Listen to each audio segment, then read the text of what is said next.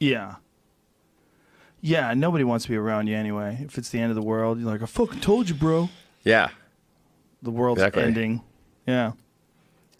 It is what it is for all. I mean, enjoy the journey. Right. If you really want to get morose, I mean, it is what it is for all of us anyway. We're all going to go, unless something changes. Yeah.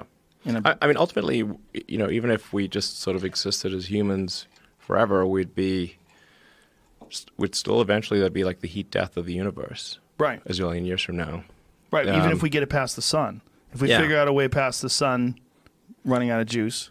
Eventually it's going to end. It's just a question of when. Right. So it really is all about the journey.